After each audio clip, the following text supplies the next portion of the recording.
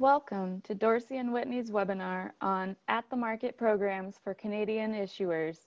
I'd like to introduce Chris Doerksen, a partner in Dorsey's Capital Markets and Corporate Compliance Group. Chris? Hi, everyone. Welcome to the Dorsey and Whitney seminar, U.S. At the Market Offerings for Canadian Issuers. This webinar is the second in a two-part series of presentations on At the Market Offerings. The first was presented on October 14th, last Wednesday, by Tony Marsico and Nicole Stridham, and focused on at-the-market offerings for U.S. companies. You can review a recording of that webinar and the materials prepared by Tony and Nicole by visiting Dorsey's website at www.dorsey.com. Today's webinar will focus on U.S. at-the-market offerings for Canadian issuers. I'm Chris Doerksen, and I'm joined by Ken Sam. I'm a partner in Dorsey's Seattle office, and Ken is a partner in our Denver office. We're both members of Dorsey's Capital Markets and Corporate Compliance Group, as well as Dorsey's Canada-US Cross-Border Group. I'm also the co-editor of Dorsey's Cross-Border Counselor blog, which you can find at crossbordercounselor.com. At the end of the slide deck, you'll find some more contact information about us and Dorsey. Dorsey is an international law firm with offices throughout the U.S. and in Canada, Europe, and Asia. We have expertise assisting clients around the world with all of their legal needs. Our Canada-U.S. Cross-Border Group is recognized for our expertise in representing Canadian companies, underwriters, agents, and investors on U.S. legal matters, including Canada-U.S. capital markets transactions, U.S. listings, M&A, U.S. corporate governance, U.S. stock-based compensation, tax, antitrust, employment, and regulatory matters. Dorsey only practices U.S. law in Canada, and we work closely with Canadian advisors to provide seamless representation by understanding key principles unique to Canada-U.S. cross-border needs. Now let's begin with a few housekeeping matters. Today's webinar is scheduled for 60 minutes. A link to the materials and attendance forms were sent with Dorsey's email reminder. CLE or CPD credit is available in certain jurisdictions. The CLE code will be provided during the webinar for those in jurisdictions that require one. To obtain credit, you should return your completed attendance forms to attendance@dorsey.com. Questions can be submitted during the webinar using the chat feature by clicking the chat button. If time permits, we will try to answer some of those questions at the end of the presentation. If we don't get to your question, Ken or I will contact you directly after the webinar. You can always contact Ken, me, or your trusted Dorsey attorney with any questions or for assistance with your U.S. legal needs. Thank you, and now let's begin the webinar, and I'll turn it over to Ken, who will start us off. Thank you, Chris, and good afternoon, everyone. Chris, do you want to flip the slide to the agenda?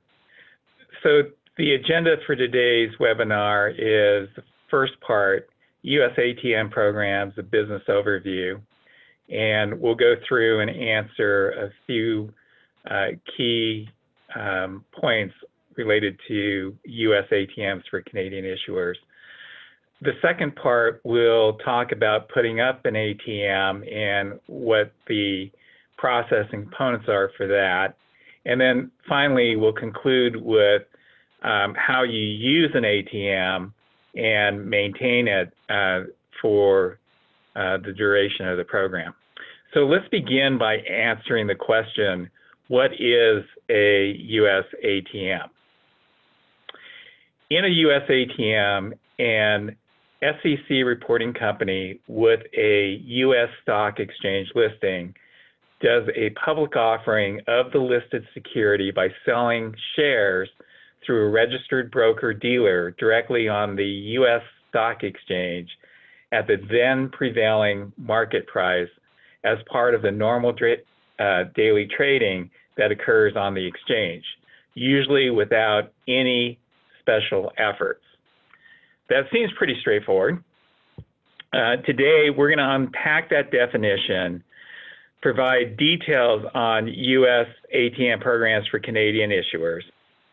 Our webinar is designed to provide the basics for an attendee that has little or no knowledge of ATM programs, and we intend to present the program so that they can begin to understand the basics. Because of this goal, you may already know some or most of the information we present, but we hope that our program will be helpful in filling in any gaps that you might have or serve as a good refresher. U.S. ATM programs are created and governed under the terms of an equity distribution agreement. Sometimes these are referred to as ATM agreements or sales agreements, and it's negotiated between the company and one or more registered broker-dealers. We'll discuss the equity distribution agreement in more detail in the next slide. The offer and sale of securities under ATMs are registered under effective registration statements with the SEC. All offers and sales of securities in the U.S. require a registration or exemption from registration under the Securities Act of 1933. It's important to keep that in mind as we're talking about ATMs, because ATMs are in fact registered offerings. ATMs are basically sales of the company's listed equity securities on the exchange in which they're listed in market type transactions directly from treasury of the company's from the treasury of the company at the company's discretion throughout the term of the ATM, and again governed by the equity distribution agreement. So what is an equity distribution agreement? Again, all ATMs are governed by equity distribution agreements, which sets out the terms of the ATM program. It's negotiated between the company and one or more broker-dealers that act as sales agents, and the equity distribution agreement may vary in scope and complexity, but they usually have the similar requirements such as SEC registration, maintenance of the registration statement, representations and warranties, terms of the ATM, including mechanics, obligations, and covenants, indemnification, and for Canadian companies, Canadian undertakings. Because an equity distribution agreement relates to a public offering, is very, very similar to an underwriting agreement that you would typically see in a normal underwritten offering. The equity distribution agreement is signed at the launch of the ATM, which means that all of the due diligence, all of the documentation, the prospectus supplement, and all of the work related to the ATM is done prior to launch of the ATM. It designates and authorizes the broker-dealers to act as sales agents for the ATM, provides for maximum amount of the sales, but no pricing, because ATMs are conducted through the stock exchange. Sales are made at market price.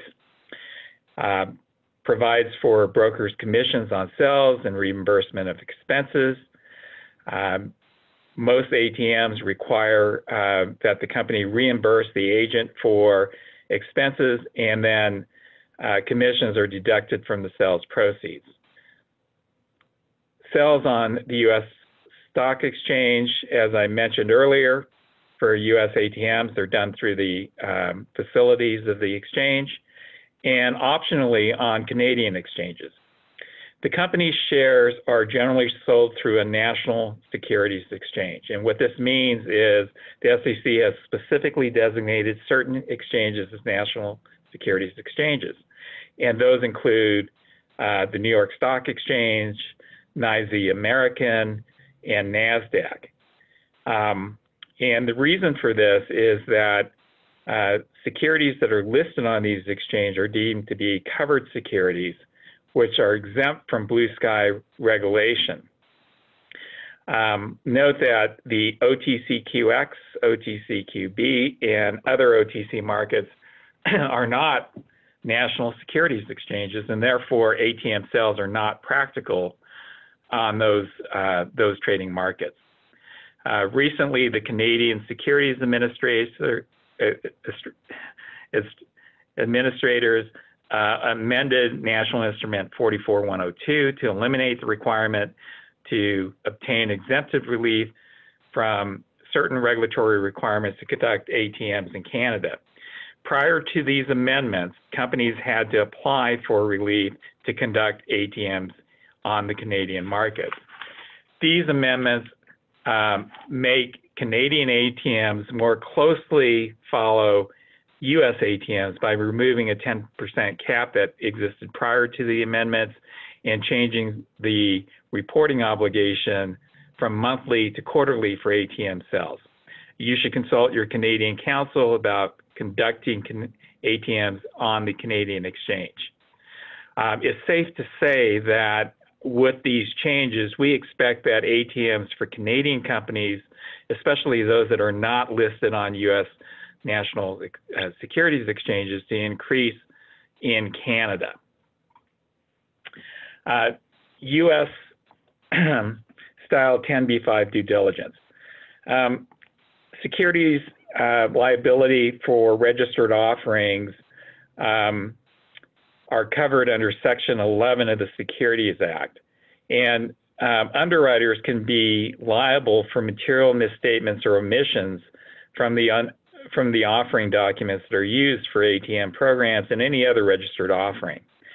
As such, sales agents and their legal counsel will conduct legal due diligence prior to commencement of an ATM program, in addition to requiring delivery of legal opinions, 10b5 letters, and auditor comfort letters.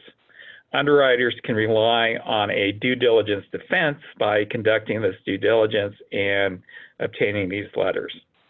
Quarterly bring downs. We'll discuss this a little bit more in the third part of our program, but because ATMs are continuous offerings and done under a shelf registration statement, documents are incorporated by reference by the company's filings. ATM programs usually require what are called bring down updates to the due diligence and bring downs of 10b5 letters.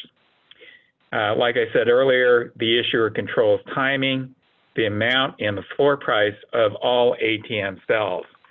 This provides a great deal of flexibility for the issuer, and then the sales agent, upon receiving these notices, will affect transactions and sales of the company shares on the stock exchange or through other electronic communications networks. Increasing popularity of ATMs. Since 2005, the SEC had amended the rules related to ATMs, which made it easier for ATMs to be conducted. As such, ATMs have increased in popularity and have been widely accepted by capital markets and companies across most industries. In 2019, ATM issuances represented 33% of the registered offerings in the U.S. While biotechs and pharmaceutical companies and REITs use ATMs the most, ATMs have become increasingly more popular in other industries. As we see a breakdown of those companies that are using ATMs by market capitalization, 37% of the ATM issuers have market caps of less than $250 million. 27% had market caps between $250 and $1 billion. 13% had market caps between $1 billion and $2.5 billion. And 23% have market caps over $2.5 billion. In addition, ATMs are popular in other jurisdictions such as the UK, Canada, Australia, France, Germany, the Netherlands, Switzerland, China, India, and Israel. With the recent changes in Canada, we expect to see an increase of popularity of ATMs in Canada. So what's happening in 2020? As of September 30th, 2020, 406 ATMs were launched for over $51 billion. The median market cap for these companies was $250 million. The number of ATMs and the amount raised during the first quarter of 2020 far outperformed the metrics for every previous quarter during the past decade. And the number of deals filed for the third quarter was almost that of the first quarter, or third quarter of 2020 was almost that amount of the first quarter of 2020. Market caps of companies using ATMs range from a low of $2 million all the way up to a high of $464 billion. ATMs are becoming more popular for companies of all sizes. We see a breakdown in this slide of the industries that are using ATMs. 40% of the ATM during the last 10 years was used by the healthcare industry, with real estate at 18% and energy at 17%. In the last 12 months, use by healthcare companies increased to 51%, energy declined to 15%, and real estate to 14%.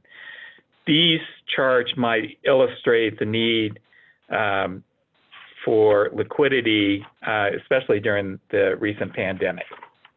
So who's using ATMs in Canada? Again, they have to be SEC reporting and listed on a national securities exchange. ATMs are registered public offerings, which means that if a company is a foreign private issuer and MJDS eligible, in other words, having a market cap of at least 75 million US, it can use the MJDS system and will file on Form F10. Other companies that are compliant with their SEC reporting can usually register an ATM on an F3, available for foreign private issuers. If they are domestic issuers, they can register on S3, and following the SEC form requirements for those forms. During the 2.5-month period from June 26th through September 4th, 13 Canadian issuers filed new ATMs under MJDS.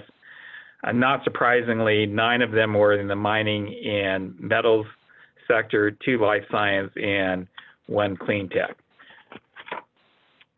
What are the benefits of ATMs versus traditional offerings? ATMs aren't really a substitute for traditional capital markets transactions. Instead, they should be viewed as a supplement to those capital markets activities. ATMs are probably not the best way to raise large amounts of capital that companies require. So there are economic benefits, no pricing discount. Traditional public offerings are often priced at a discount to market in order to generate sufficient investor interest. ATMs are sold into the market at prevailing market price. Lower commissions. Placement agents don't need to engage in a full marketing efforts for ATMs, resulting in sales commissions that are typically lower for ATMs compared to traditional offerings. Commissions range anywhere from a low of 0.5% to a high of approximately 6%, and it just depends on the issuer. No kickers. A kicker in a traditional offering might be negotiated warrants or other investor rights or discounts or significant discounts to the market price. Since securities are typically sold in market transactions, there are less commissions and no need for investor incentives to participate in the offering itself. Lower negotiating costs. So ATMs are done under these equity distribution agreements. They're pretty standard forms. There does require some negotiation, but generally speaking, you can put up an ATM facility for less cost than a traditional underwritten offering. There's less market impact because sales cells under ATMs are issued into the market using the natural trading market itself. Other benefits include a typical offering typically involves roadshows and other commitments by management. There are no roadshows or these types of marketing efforts for ATMs. Takedowns under more flexibility and control, because the issuer controls when sales are made under the ATM program. It provides a greater flexibility to use ATMs to supplement cash flow and also to balance for balance sheet maintenance purposes. Less deal risk, especially with the COVID situation. Sometimes we're seeing traditional registered offerings with market outs. ATMs don't have the same market outs. It reduces the risk of busted deals or long delays that can happen with traditional offerings. But with ATMs, of course, you're dependent on the market and market demand and trading volume in order to execute. Chris, I'm going to turn it back over to you. Thanks, Ken. One comment just on what Ken has said about the size of an ATM. You know, a lot of that is really driven by the amount of trading in the issuer's stock and the size of the issuer. You know, we have some issuers that can raise, you know, maybe a handful of millions of dollars each month under an ATM. But we've also seen, you know, companies that have been able to raise $250 million in a month. It really depends on the size of the company and how much trading is going on.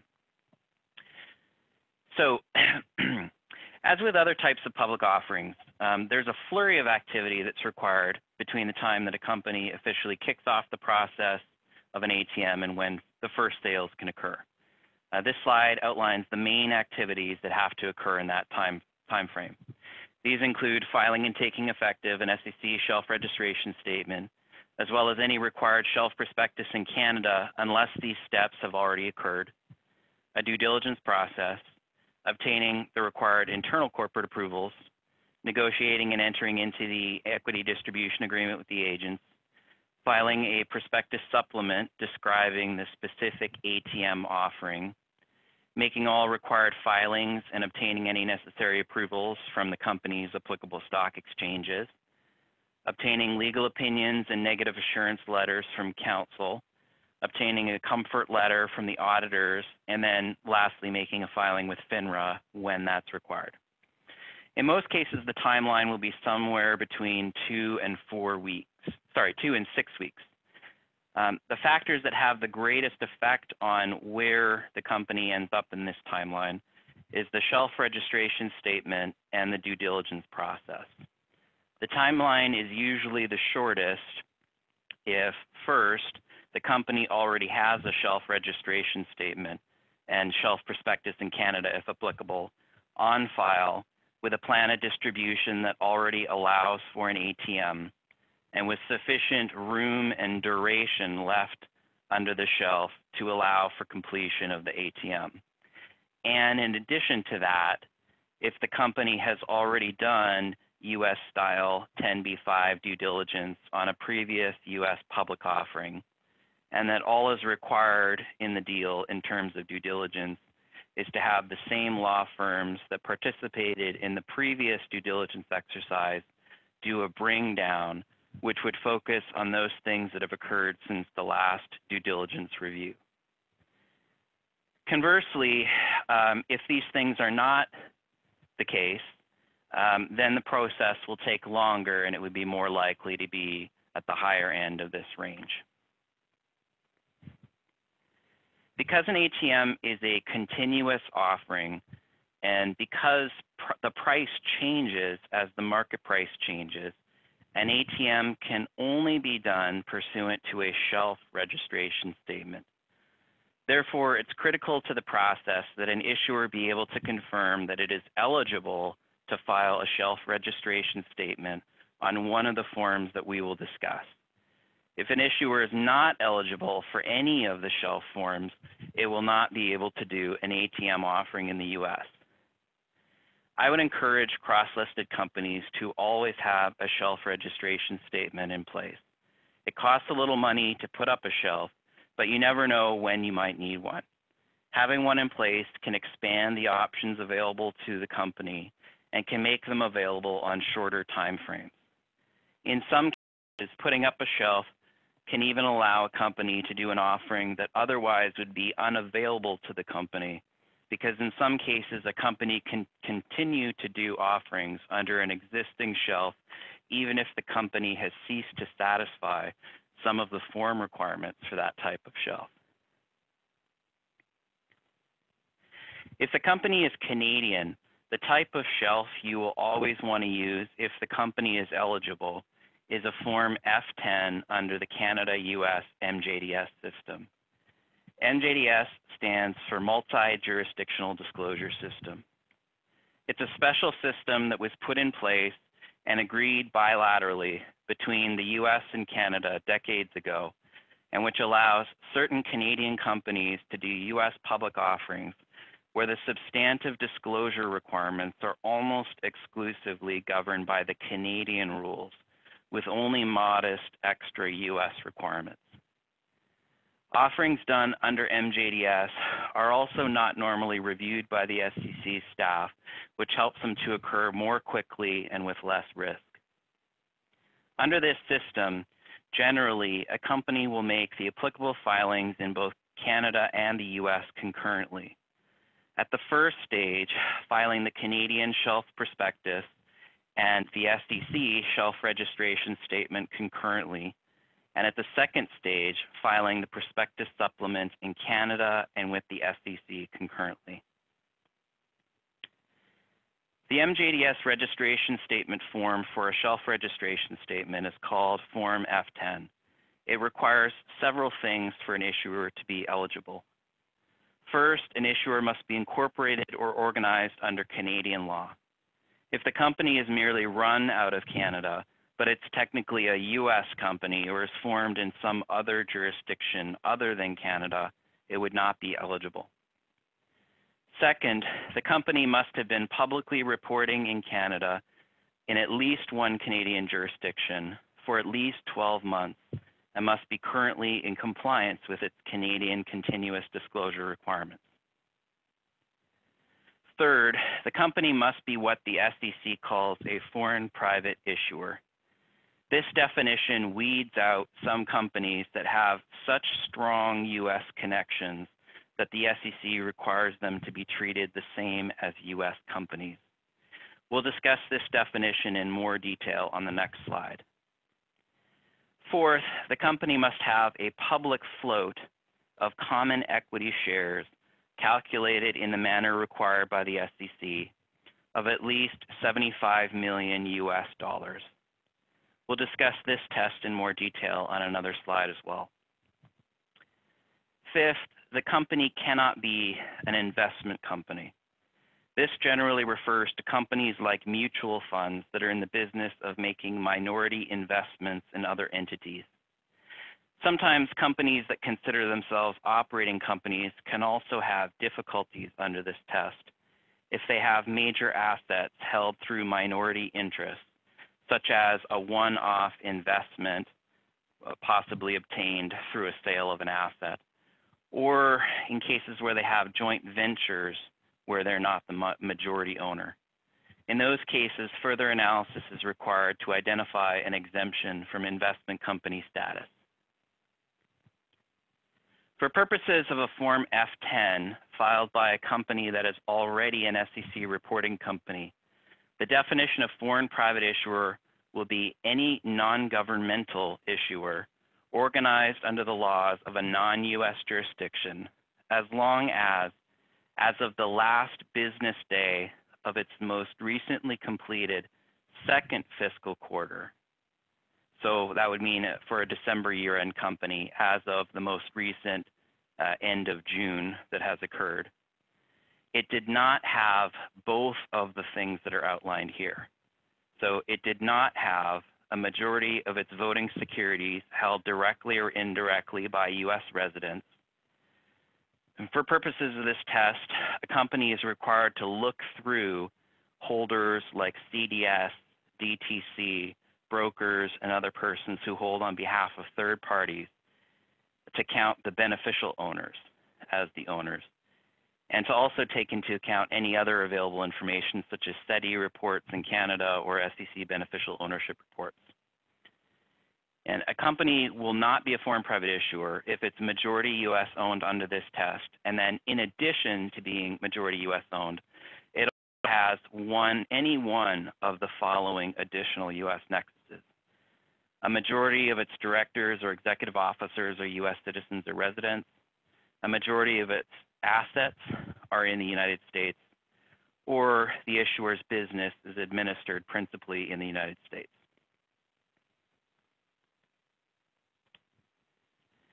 As discussed, to be F10 eligible, the company must have at least a 75 million US dollar market float. The company is allowed to run the calculation as of any day within 60 days prior to filing the Form F10. This means that a company that's on the edge of passing or failing the test can time the calculation and pick the date that is most favorable within the 60-day period. To run the test, the company must first identify those shareholders who exercised control or discretion over more than 10% of the outstanding equity shares as of the end of the most recently completed fiscal year. These are the excluded shareholders. Any shares that those persons hold as of the date that the public float is being calculated are not counted toward the public float. Then, as of the date of the calculation, public float is calculated by multiplying the current market price of the shares on that date in the principal market for the company's shares and multiplying that by all outstanding shares other than the shares that are then held by the excluded shareholders. This slide outlines the required content for the Form F10 and the mechanics for filing it. The Form F10 includes and is based upon the Canadian shelf prospectus. However, a company must add to the Canadian shelf prospectus certain U.S. legends and a few other pieces of information. The F10 also includes some extra parts to it that are not included in the prospectus, including a cover page with a fee calculation, because the company must pay the SEC a registration fee upon filing the F10 based on the total dollar value being registered under the shelf. Extra pages, including some other minimal disclosure, including the company's arrangements for indemnification of insiders. Signatures by the principal executive officer, principal financial officer, principal accounting officer, at least a majority of the board, and an authorized U.S. representative for the company. And then as exhibits, copies of all documents incorporated by reference into the prospectus, if not already filed with the SEC, consents from any auditors and other experts that are named in the prospectus or the documents incorporated by reference. This would often include, for mining companies, any qualified persons who are identified in the documents. And then if the shelf is broad enough that it contemplates the potential of issuing debt under the shelf, a template form of trust indenture must also be filed as an exhibit.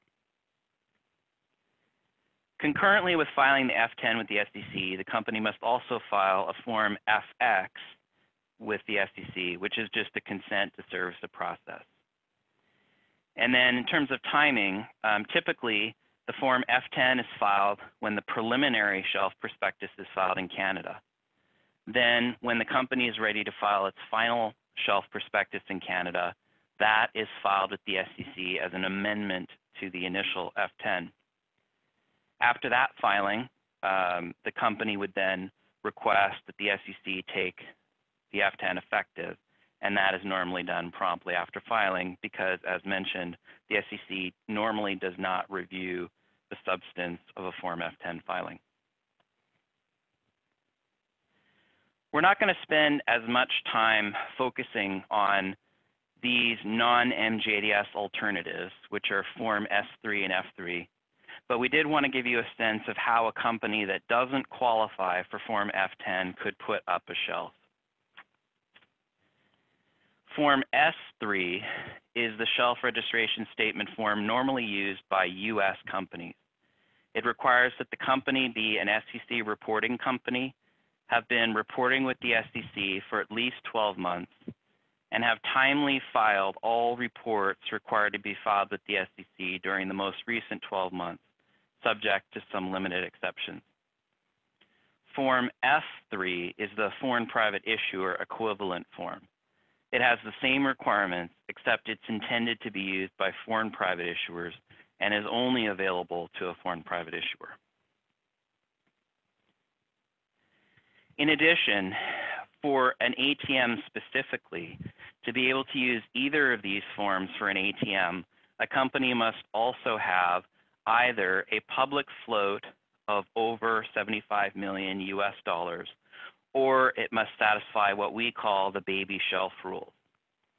For purposes of these forms, public float is calculated differently than for Form F10. For these forms, you would only exclude shares held by persons who control or controlled by or are under common control with the issuer as of the date the calculation is being run. Therefore, you're running the test based on control rather than simply a 10% test, and you're not backdating any part of that calculation to the fiscal year end. This may allow an issuer's S3 or F3 public float to be higher than its F10 public float. For example, if it can include the value held by a greater than 10% shareholder on the basis that it doesn't have control. If the public float test is not satisfied, then the issuer must comply with the baby shelf rules, which means that it must be listed on a national securities exchange, which, as we discussed, is what you would really, in practice, need to have to do an ATM anyway. The company cannot have been a shell company during the last 12 months. And most interestingly of all, the company cannot sell on S3 or F3 within any consecutive 12-month period more than 1/3 of its public float. If the company is subject to these baby shelf rules, then the sales that it makes under an ATM must also be counted toward and are subject to the 1/3 of public float limitation. The one-third calculation is technical, and getting into the detail of that is beyond the scope of the presentation. If that is relevant to your situation, please reach out to us separately. Similarly, a detailed discussion of the content requirements for Form S3 or F3 is beyond the scope of this presentation. However, big picture, the main differences between an MJDS F10 filing and an S3 or F3 filing are in that an S3 or F3, the content of the prospectus and the documents incorporated by reference must follow the SEC's content rules. Any incorporation by reference is made by reference to SEC filings, not Canadian filings. The required exhibits must include a Canadian corporate legal opinion regarding the shares. And while the SEC often decides not to comment on a shelf, it would be more likely that it would comment on an S3 or F3 shelf because the SEC content rules apply. One other important structural element is that due to the complexity of trying to coordinate an S3 or F3 in the US with a Canadian shelf prospectus, given that they are governed by two different sets of content rules, what we have seen in the ATM context is that the S3 or F3 is often filed as a US-only filing with no Canadian shelf prospectus, and the ATM itself is done as a US-only offering. The prospectus supplement is filed only with the SEC, and sales occur only on the US stock exchange, with the company relying on an exemption from the Canadian prospectus requirements. We're not Canadian lawyers and are not qualified to opine on the Canadian requirements related to this approach. we would refer your Canadian legal advisors to understand the circumstances in which this kind of ATM with no Canadian prospectus is permissible under Canadian law. The due diligence process for a U.S. public offering is generally more extensive than the process for a Canadian-only public offering. In an SEC-registered offering, the agents are deemed to be statutory underwriters and are liable to purchasers in the event there is any material misstatement or omission in the prospectus, unless a defense is available to them. Therefore, they have a strong interest in making sure the prospectus is accurate and not misleading. In addition, they have a strong interest in ensuring that they satisfy what is called their due diligence defense. This is a legal defense under which, if they have done enough due diligence, then even if there is a material misstatement or omission in the prospectus, they will not be liable to purchasers as long as they did not know and could not have known, given an appropriate scope of due diligence, about the inaccuracy or omission.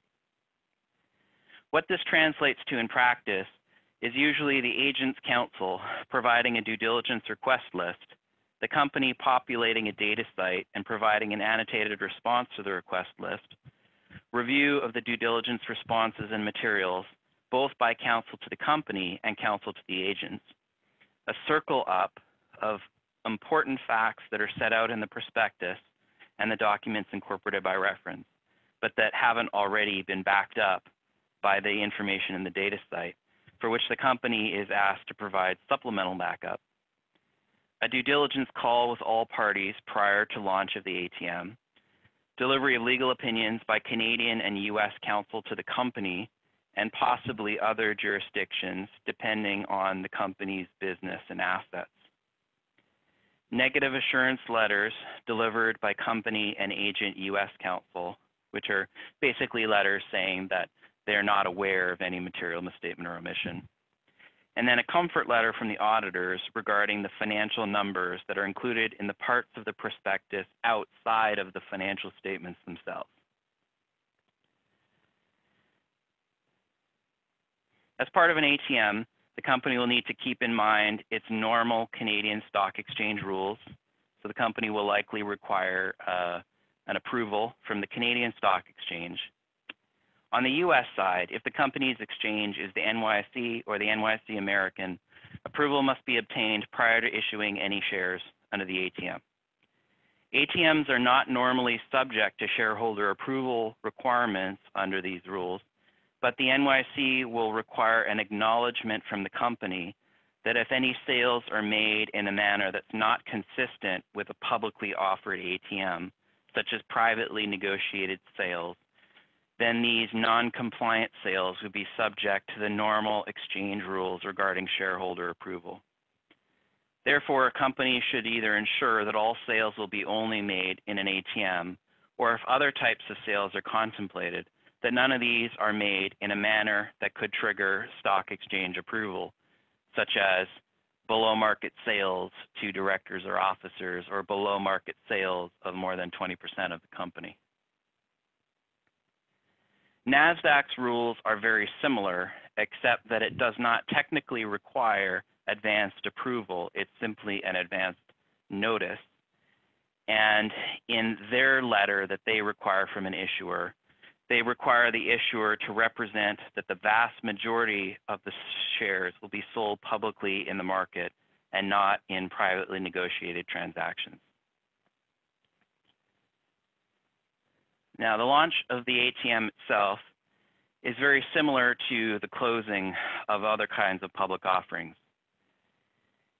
You generally will have all on the same day or same couple of days. The final due diligence call or bring down, corporate and exchange approvals, signing the equity distribution agreement, filing the prospectus supplement, delivering the opinions and related materials, and issuing a press release. Once the prospectus supplement has been filed, and these initial deliveries have occurred, sales can occur immediately. The prospectus supplement is not subject to any review or approval requirements by the SEC. Now, FINRA may require filing. FINRA is the self-regulatory body that governs U.S. broker-dealers. SEC shelf registration statements trigger a required filing with FINRA unless the issuer is exempt. The rules governing these filings have recently changed, so if you were familiar with them, you probably aren't anymore. Under the new rules, an issuer is exempt if it is an experienced issuer, which means that it has either an SEC reporting history of at least 36 months and at least $150 million US aggregate market value of voting stock held by non-affiliates, which is based on the same control test I mentioned for the S3 and F3 public float calculation. Or alternatively, the issuer must have aggregate market value of voting stock held by non-affiliates of at least 100 million US dollars and an annual trading volume of more than 3 million shares. If the issuer does not meet those standards, it will have to make a filing when it puts up its initial SEC shelf registration statement.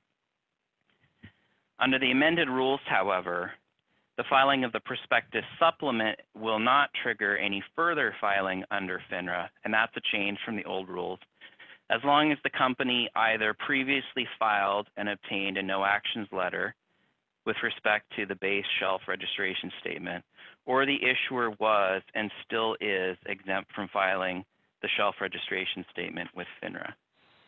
And now I'll turn it over to Ken, who will discuss how to use and maintain an ATM after you've launched it and announced it publicly.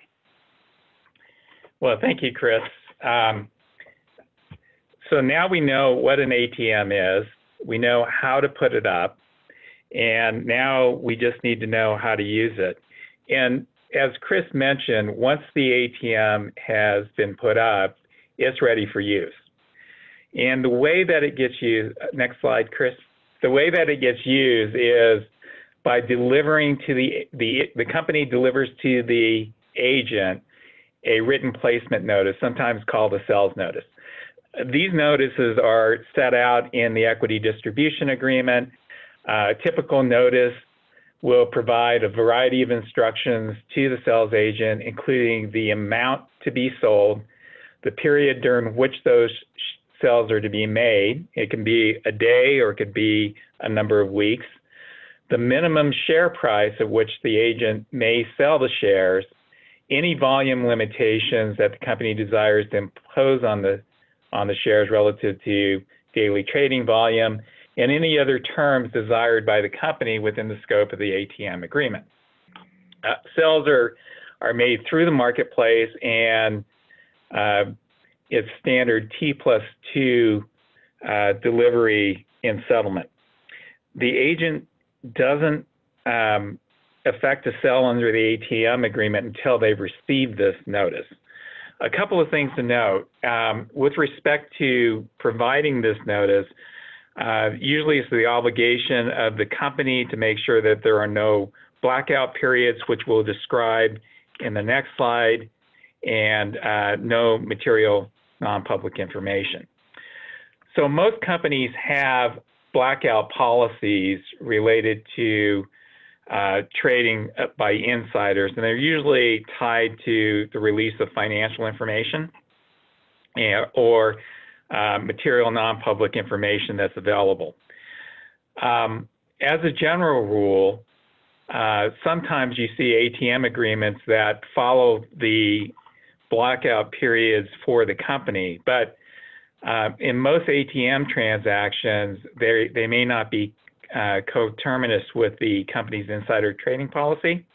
Instead, most companies whose earnings are material or consider themselves to be blacked out within 2 weeks of their quarterly earnings.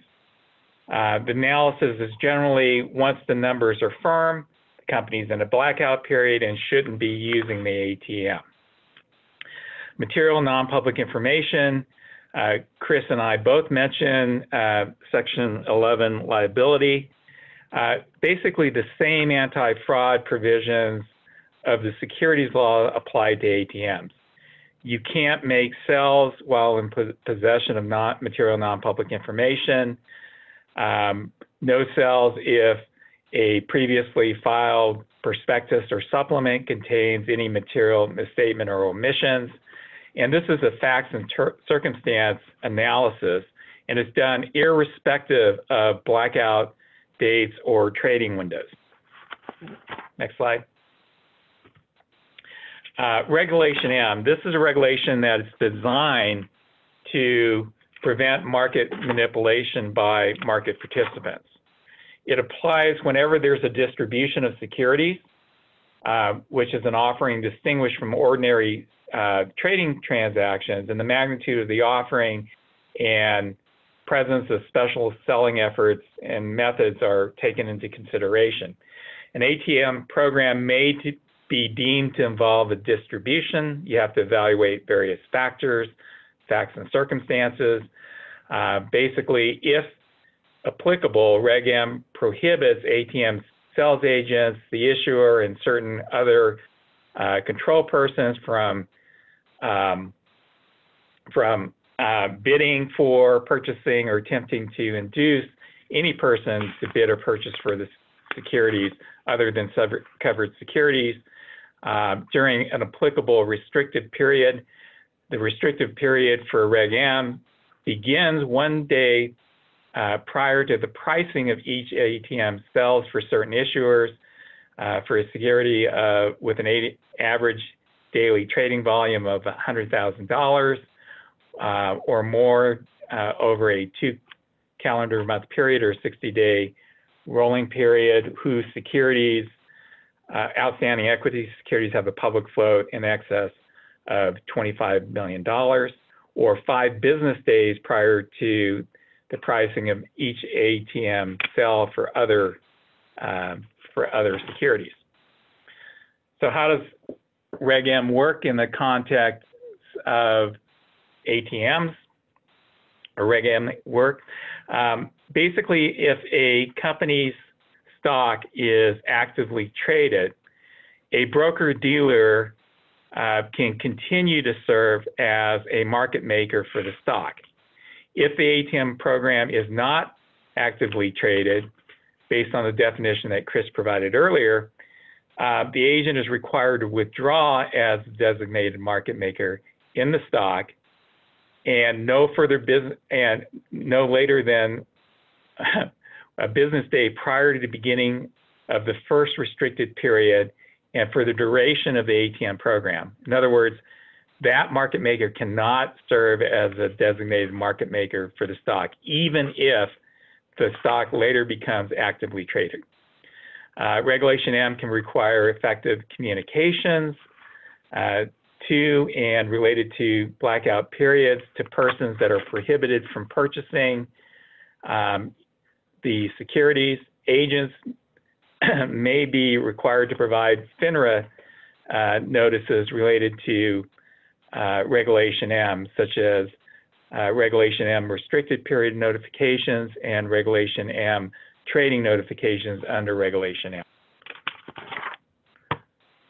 So when can research coverage be provided when an agent is involved in an ATM transaction? You evaluate this under 3 separate scenarios. One is a safe harbor available under Rule 139. And if an issuer meets certain qualifications, such as S3 eligibility, which Chris went over earlier, public float in excess of 75 million, made timely filings, and is not a blank check company over the last 3 years, then the safe harbor under Rule 139 applies. In addition, if the company is an emerging growth company under the Jobs Act, emerging growth company is defined as an issuer with less than $1 billion in gross revenue, and no SEC registered shares have been sold before December 8th of 2011, then research can be provided for emerging growth companies. And then the Reg M compliance requirements that I went over earlier. Sorry, I'm going fast, but we're running out of time. Next slide. This chart shows a matrix for publishing research reports. Again, if you're an emerging growth company, that's the bottom row, you can generally publish research reports. If you're actively traded and you have a market cap in excess of $150 million, you can generally publish research reports. The two areas that are most problematic are issuers with less than 75 million market caps. Those companies may require that an agent suspend coverage or terminate the ATM 3 days prior to publishing the report and not facilitate any trades for 5 days after.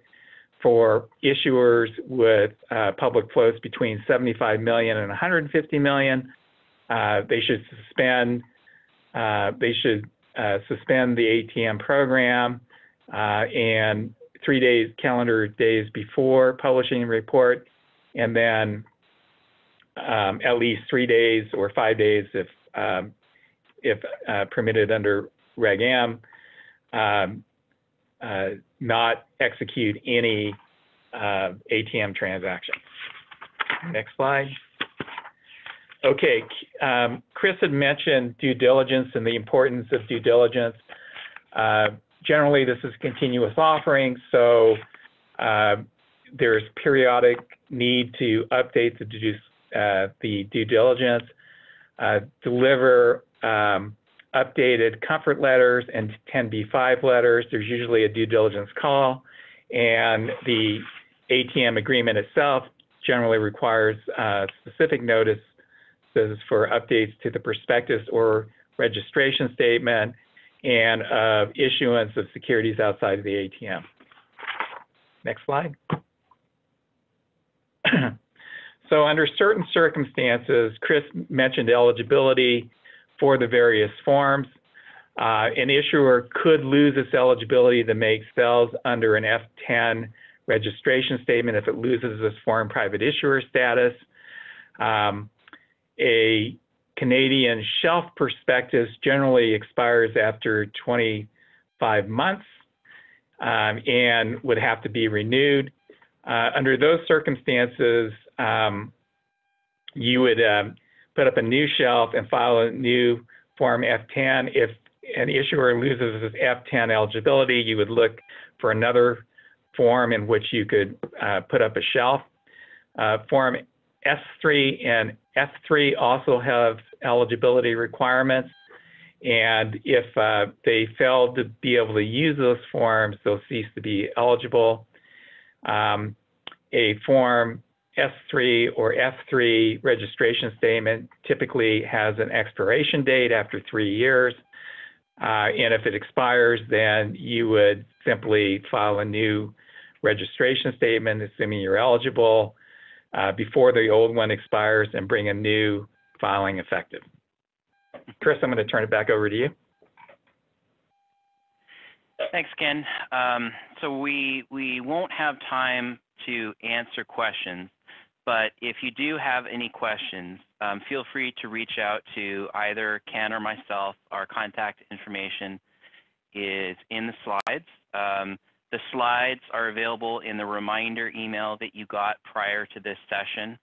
That reminder email will also provide access to a white paper that we have published on ATM programs for MJDS issuers that you should feel free to download and circulate to anyone else who may be interested in learning about ATMs for MJDS issuers. You can also feel free to register to receive our blog updates on the crossbordercounselorblog.com. That is a blog that is directed specifically at Canadian issuers, underwriters, and advisors. So we try to keep the blog updates there limited to things that you care about rather than just saying something happened in the US and you have to figure out if anyone in Canada would care. We've also included just in here in the slides a little bit more information about Dorsey and about Ken and myself. So thank you for attending. If you need credit for CLE or CPD purposes, again, complete the sheet that was available in the reminder email and send that to attendance@dorsey.com. If you have any questions, feel free to follow up with us. And if you would like help with an ATM offering, again, give us a call.